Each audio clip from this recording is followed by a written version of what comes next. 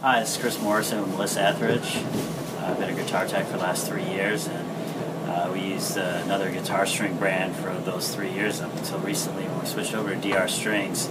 And I'm here to talk about what that's been like for me as a tech. I know the experience is a lot different for the artists, but for the techs, it's important for you guys to know what that's about. So for me, one thing I noticed is that the strings packaging is a lot different. Like DR is sealing all the strings inside of it, so that means that the strings are a lot fresher. They're coming to me, and I really like that, especially when we're traveling all over the world to different climates and humidity and all that stuff. We don't want any string corrosion, and that can ruin your day when you're in another country and you need strings and you can't count on the ones that you're sponsored by. So that's a really great thing to have from DR that they offer.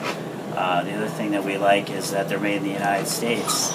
So Melissa's a big fan of that. She's been playing Ovation guitars. They've been made in the United States forever. So she was really excited that that was part of the company. And as far as performance goes, these strings last forever. The other brand that we had, I was changing strings every day.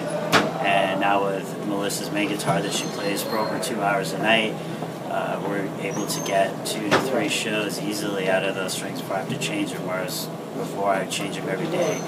And then on our other guitar that we have, because she plays 2 acoustics, I'm getting 5 shows out of that guitar, which is unbelievable for strings, because usually when at the level that we have to stretch them out and everything, they don't last that long. So that was really surprising. And this change isn't just noticeable between me and the artist, but I also have fans that are coming up to us now, and they're commenting on that Melissa's guitar sounds better and different, and what are we doing? Like, it's the same guitar. What are we doing? Did we add a pedal or something? And I'm like, no, we just changed strings to a different string company, and they're blown away. So we've been promoting DR Strings to everybody that we can, and telling the fans about that. And so that's what I have to say about DR Strings.